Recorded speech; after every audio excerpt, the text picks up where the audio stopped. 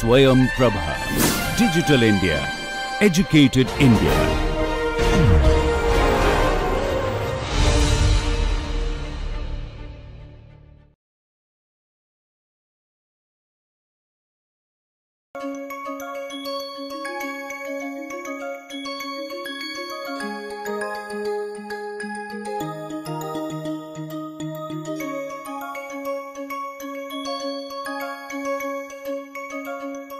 We now start with the presentation on aircraft component nomenclature.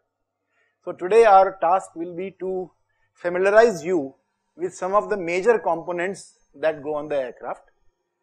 In general, the aircraft can be divided into assemblies, sub-assemblies, parts, and then you can go down to very small parts.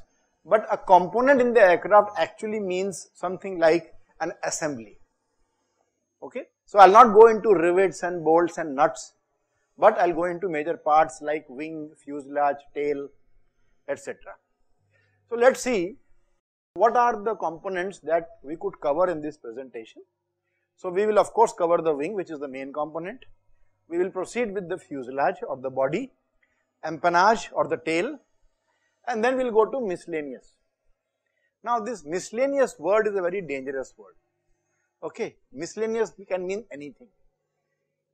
So let us define very soon what do we mean by miscellaneous. But before we start, it's important for you to understand that we follow a particular axis when we talk about aircraft. Each of the three axes moves about the centre of gravity. The aircraft's principal axes are normal axis, that is the vertical axis, top to bottom, lateral axis, along the wings, parallel to the wings, and longitudinal axis, drawn from tail to nose. Each axis is perpendicular to the other two axes. Let's look at each individually. The rotation about lateral axis is called pitch. This movement nose changes up, the nose vertical down. It's direction called of pitch. the aircraft's Pitching. nose. The rotation about normal axis is called yaw. This is the movement of the nose of the aircraft from side to side. Side to side movement of the nose is called as a yaw. The rotation about the longitudinal axis is called roll. This is the movement of the aircraft's wings. One wing goes up, the opposite wing goes down. So in summary, these are the three principal axes of movement.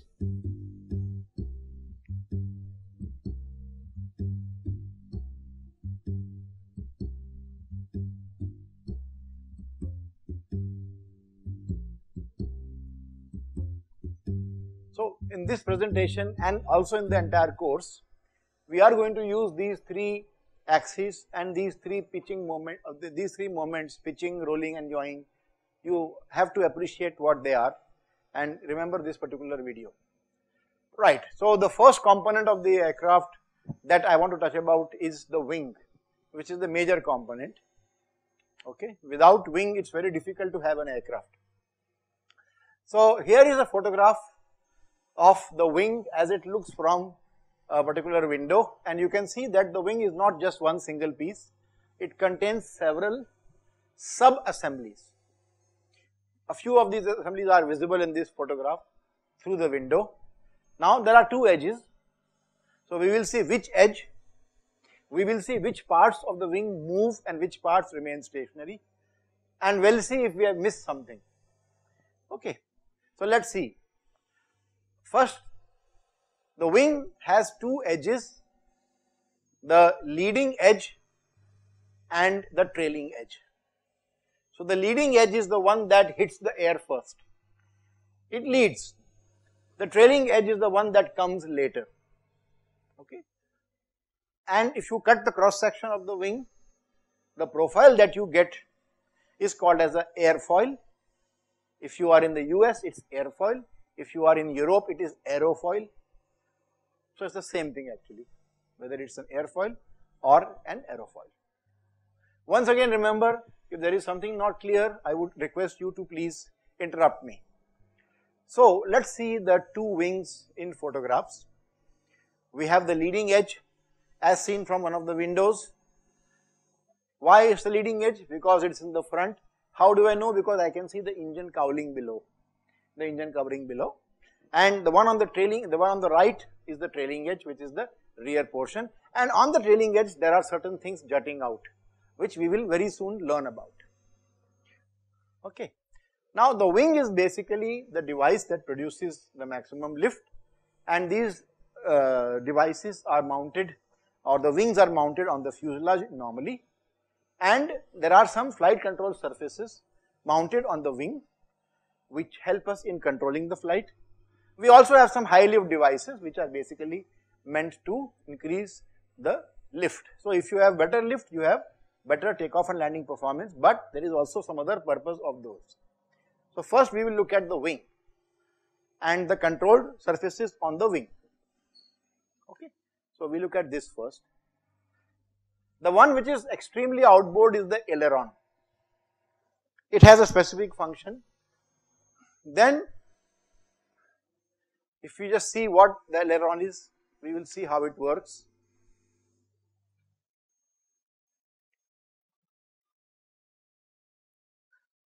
So do you understand? Ailerons always work together but in opposite directions. They are internally linked. So when one aileron moves up, the other aileron moves down. The one that moves down generates more lift. The one that moves up actually pushes that wing down. So one wing is going down because of the air acting on it, and you can also assume that the other wing is going up because of the air acting on it. So together they create a moment which overcomes the roll inertia and turns the aircraft or rolls the aircraft in the direction that is needed. Now if in large aircraft we may have aileron split into many components. Usually we have an inboard aileron and the outboard aileron. So why do you think we need to have a breakup in the two ailerons? What could be the reason? Anyone can try to answer this question? I mean, in case of failure.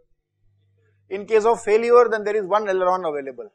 But in case of failure, you mean to say this is a backup? No, no, no. We do not have inboard outboard ailerons for a backup purpose. Please pass on the mic. Was it different along the length of the wing? No, my question is, why do we break the aileron into two parts, inboard aileron and outboard aileron, which is there on each wing? Each wing has the inboard aileron coupled to the inboard of the other side. Each wing has an outboard aileron coupled to the outboard of the other side. So what is the reason why we break it up? Yes, there is one person here.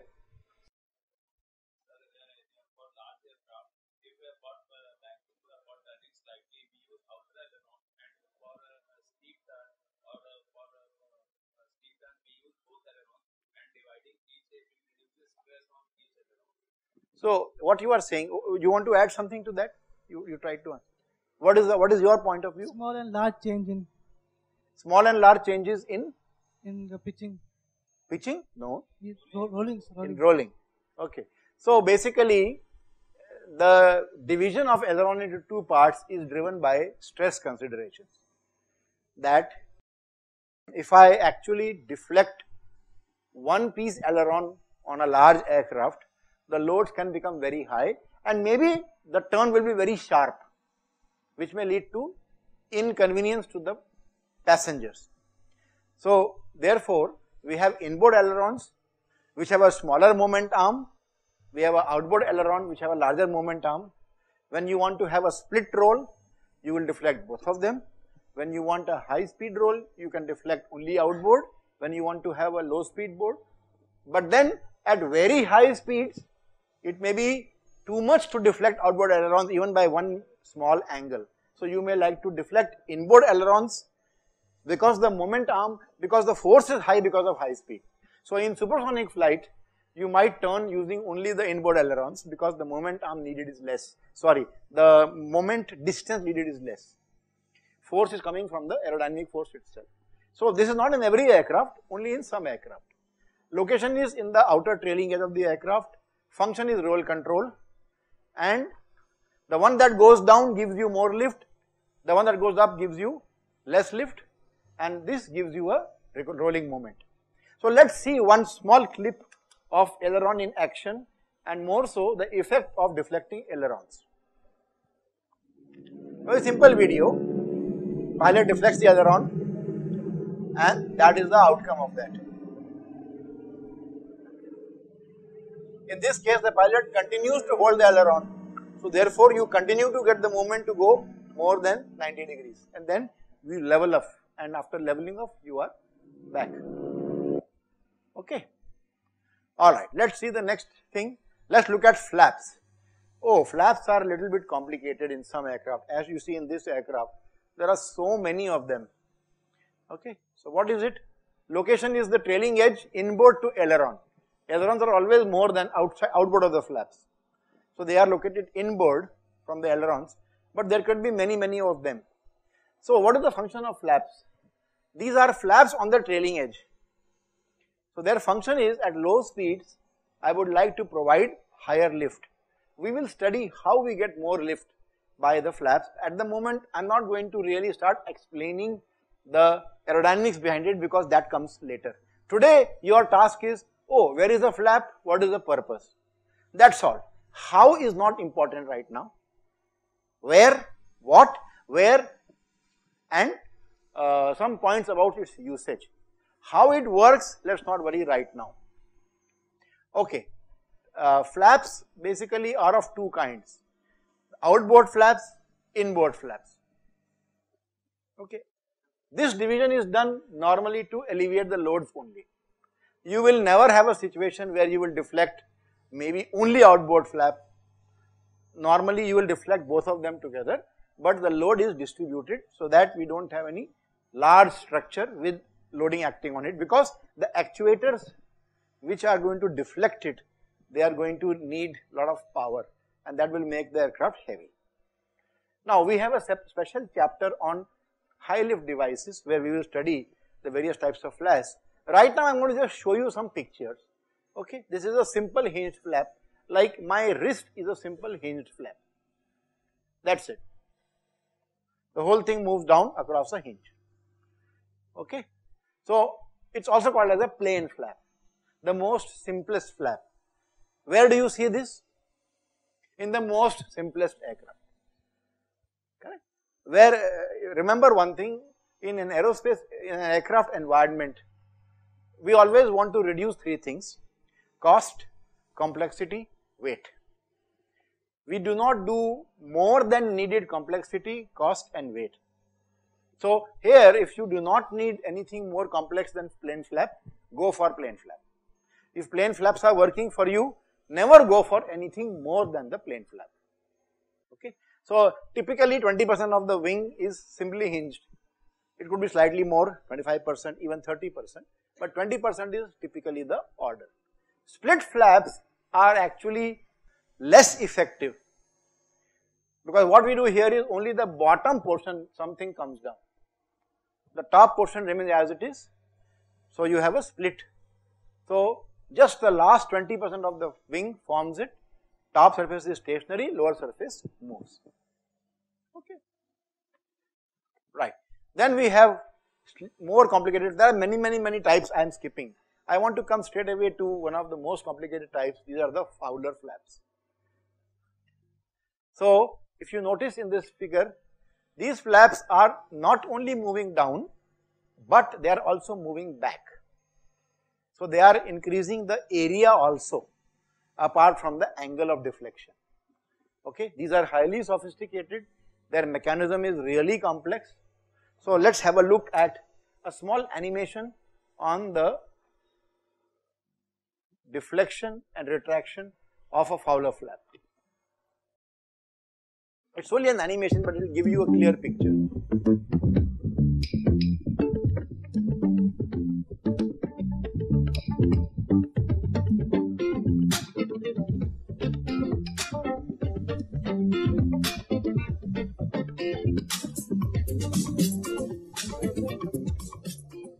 So this flap is basically a single slotted Fowler flap. That means there is a Fowler flap, and that too not one piece, there is one small piece behind which moves independently. You can have double slotted Fowler flap, you can have triple slotted Fowler flaps, but beyond that the complexity becomes so large that the advantages are not so much. So I have never seen a quadruple slotted Fowler flap. Okay, so for the Moodle there is one small assignment for you. Find out any aircraft that has got more than 3 slots. Okay, I would really like to hear from you if there is some aircraft which has got quadruple or penta slotted Fowler flaps. I only know of 3, maximum 3, and also identify one aircraft which has got a triple slotted Fowler flaps. And what you do is, suppose we will play fastest finger first here. So the first person who says, okay, Boeing 747, the next person should say, yes, yes, I agree. That is not the purpose. The next person should say, this also, this also, this also. What will happen very soon, we'll have a nice list. So in my next presentation, next year, I'm going to just put a table saying these are the aircraft which have got a triple slotted Fowler flap. So one requirement is anything more than 3 slots in the trailing edge only. Okay, I'm looking at more than triple slotted Fowler flaps, and I'm looking at also aircraft which are having a triple slotted or more than 3 slotted Fowler flaps. So the wing also, the area also goes up, the curvature also goes up, which is called as camber. We will study this in the aerofoil section. That is the outcome. Unfortunately, it's very difficult to talk about a component and simply say this is the component. We invariably end up telling something about the functioning, but I'm going to avoid it. Okay, slotted flaps are flaps where you create an air gap between the 2 moving parts or the 3 moving parts. This is an example of double slotted Fowler flaps, both inboard as well as outboard. Okay, so what you do is you create a small gap, and we'll see later on what happens there. Right. Moving on, so ailerons give you roll control, flaps give you lift improvement. What about aileron plus flap? What will you call it? Flapperon. So we have something called as a flapperon, which is an aileron plus flap. So when you want to move it like a flap, both of them move down. When you want to move like an aileron, one goes up, one goes down. So, ek pe ek free. That is the offer. Okay, that's a flapperon. So here is a flapperon, which you can see, and this is the images taken from actual flight for some aircraft. It's a small piece between the inboard flaps and the outboard flaps, and it can move up and down, as I will show you in one video. Okay, so let's see how this is going to help us.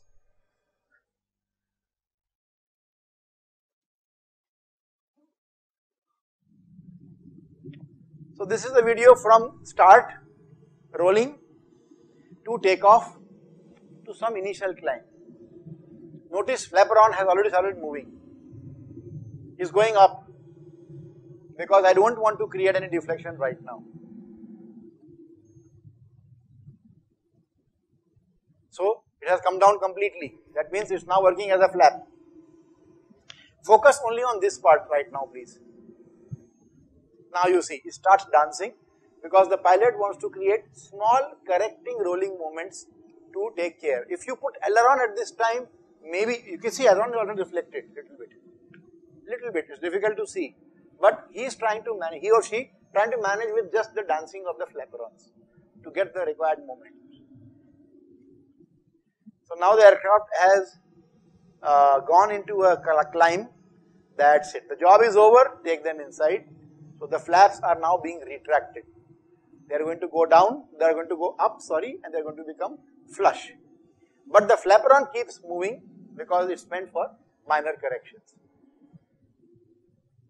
Okay, so this is the function of the flaps. They are down during takeoff and they are giving you enhanced lift. Okay. What are these? Anybody knows? Are they air brake or spoilers? They are spoilers. So after landing, you want to kill the lift, you want to spoil the lift. So what you do is you bring an obstacle in front. So you just push this flat plate up and give higher resistance. So it creates more drag, which helps in reducing the landing distance. It kills the lift and it allows you to descend very swiftly without speed increase. Otherwise your landing distance may become very large and your impact velocity also may become very high. These are deployed on landing, typically automatic. As soon as landing gear touches down, spoilers will go up. We rarely deploy them in the flight. It's very dangerous. Okay. Interesting thing is they are not air brakes. Air brakes are different. I'll talk about air brakes also. Alright. Leading edge devices. Now, here I also want to show you, I also want to discuss with you some very interesting information. Do you observe that the engine intake has a very peculiar shape? Can you describe this particular shape? What you see? Can you describe this shape? Anyone? It's round in shape and a flat. Will have a flat at the bottom. So you are saying it's round in shape and has a flat bottom. I would not say it's a round in shape. It's actually oval. If you look at the cross section, the ring is actually oval. So what is this part called? The one that is covering the engine is the nacelle. N-A-C-E-L-L-E is the nacelle, it's the engine nacelle. Anything that is provided for a shroud or a covering over a part which is suspended in the airstream is called as a nacelle. This is the engine nacelle. The engine nacelle is not circular. Okay. What could be the reason? Why is it not circular? Now let me tell you one thing. I'll give you the background first. It was not like this earlier. Okay. It was made like this because we want to maintain some clearance from the ground. For any component of the aircraft, there is a unwritten or a written rule that you should be 18 inches away from the ground under all conditions of flight. Okay. Except for something like tail skid, which is going to rub on the ground. Unless required by function, any component should never come less than 18 inches from the ground. Now if I make this particular intake perfectly circular, it will probably become less than 18 inches clearance, which can be dangerous. So this has been done to increase the clearance. But why was it not possible to go for a circular thing which can be 18 inches away? Okay, why this horrible looking shape? Believe me, this shape is aerodynamically worse than a perfect circular intake. Okay. So on an aircraft like this, where even 1% higher drag can be a real problem, and the competition can actually win over you because you have got 1% more drag. Why would a designer permit something like this? So this is the next question for the Moodle. What is the reason for such awkward looking nacelle shapes, nacelle cross section in an aircraft? So the leading edge of the aircraft also contains certain devices such as slats. So basically a flap in the leading edge is called as a slat, just a name. A similar function, it goes down, it has got a similar aerodynamic shape, but it's called as a slat. So this is a fixed type slat, nothing moves here, it's like this right from the beginning to the end. This is the aircraft configuration, this red colored device is fixed, the grey colored wing is fixed, nothing moves. This is called as a fixed type slat. This is also an example of a fixed type slat, where there are these members for structural rigidity. This is a fixed slat. Okay, there are members which support it. Okay, why do we need this thing? We'll come back later. In some aircraft, we have a retractable slat. That means we have slats which can be retracted. Okay, we don't have the file here with us. but these flaps can be retracted. So just like the Fowler flap, it can move back and close the gap between the two. When not needed, it can close the gap. These are the retractable type of slats. Okay. So obviously the purpose of this is to make the aircraft smooth during cruise, no gaps and no projecting parts. In the fixed slat there will be more drag during cruise, but they are simpler. And then you have something called as a Kruger flap. A Kruger flap is actually a very sharp curvature flap right at the leading edge. You can see here, for example, this particular thing is like a flat plate which came down, but it has a small curvature like this here. Okay, let's see. So see how Kruger flaps operate. This is the leading edge of the aircraft.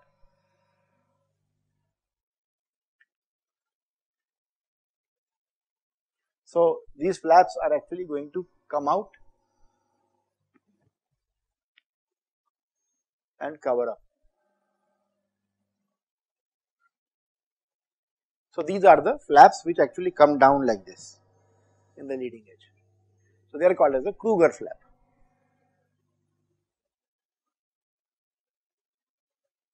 All these videos are easily available on YouTube. Okay, so there is no problem in finding it. Okay, have you observed these things below the wing? We observed it in so many of the wings that we saw so far. So what are these? These contain the arms which deploy flaps. Correct, very right. They contain the tracks on which they house the tracks. So this is also like a covering. Actually there are flap tracks there. They will be horribly aerodynamic. So you cover them with something like this. So they are called as flap tracks, okay, or flap track fairings. Now they come in different shapes. Some of them have very pointed thing on the back, some are rounded. Generally they are aerodynamically smooth bodies provided to reduce the drag of the flap track fairings. If you don't have them, it will be difficult to have flaps moving down. Okay, they are also called as Kuchman carrots in respect of Kuchman, who was the person who did the aerodynamic design of the Concorde aircraft, but the purpose there is not just flap track, the purpose there is to provide some savings in the drags. People also call it anti-shock bodies because these can be used to manipulate the shock acting under high speed flight. Okay, and these flap tracks are the ones that house the mechanism. You have already seen this.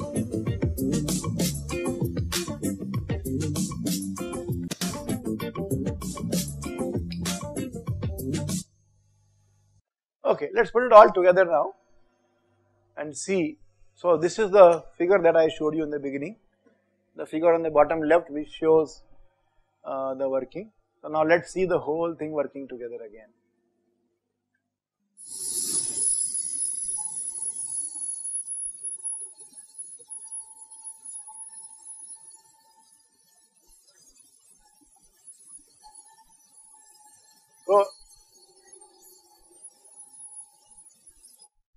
So now this is on the ground.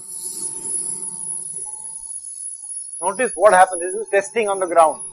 These are the flap track fairings. I think we'll just proceed ahead. I'll try to show it some other time. These are your air brakes. Okay, these two on the back. These are the fuselage on the rear opens up like this and creates intentional drag. So these are load bearing members. You can see there are two arms coming here which carry the load, and they are going to give you the increase in the drag. So I'll show you a small clip of BAE 146 landing. Notice the drag on the back. They open up.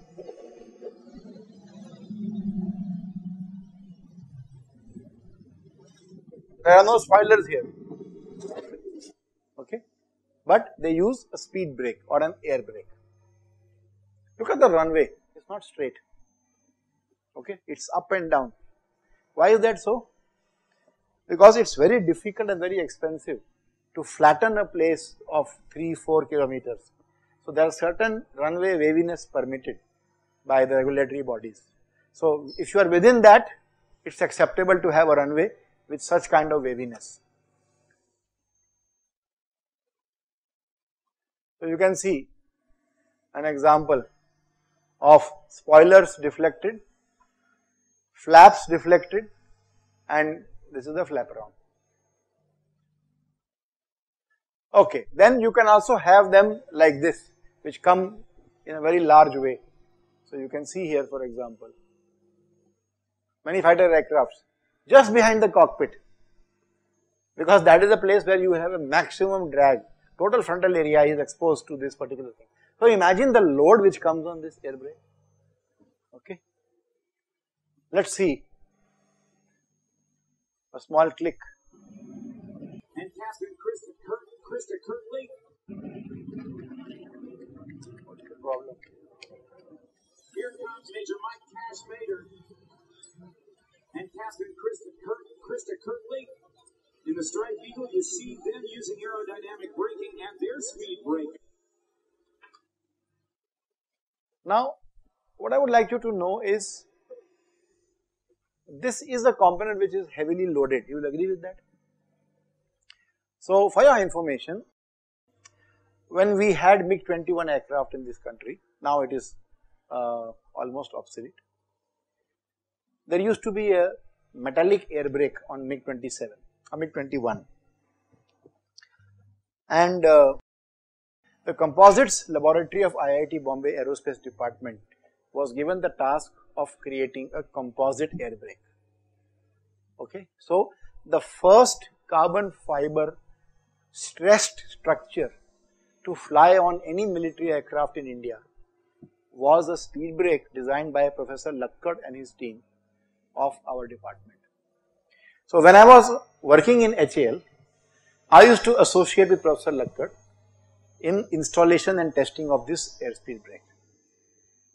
Before that, all composite materials used on aircraft were only some hash door, some covers, maybe fin leading edge, non-stressed parts, only aerodynamic covering parts which weren't heavily stressed. The first stressed component was the carbon fiber air brake. I don't remember how much weight was saved. It was a massive weight saving just by one component. After that, the MiG-27 air brake was also converted into a composite air brake.